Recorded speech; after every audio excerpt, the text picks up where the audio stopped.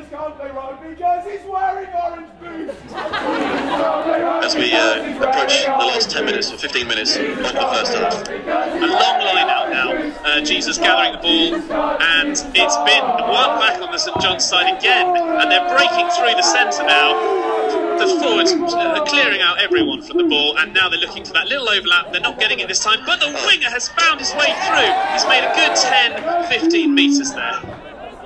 Yeah, fantastic running on the outside, evading the tackle, and now Johns will recycle that one, get that out to the backs in the middle of the pitch. As Burden once again instrumental, gives it now, Stovall running away, and it looks like the hooker is going to go through. Chris Hall will go all the way to the line for another try to St John's College in this Cuppers final. The Blue Squad member Chris Hall, fed by Stovall, the inside centre, and has an easy run in, challenged by the Jesus fullback, but just managed to get there, get to the line, and that will be another attempt at a conversion for Johns. The game starting to get away from Jesus.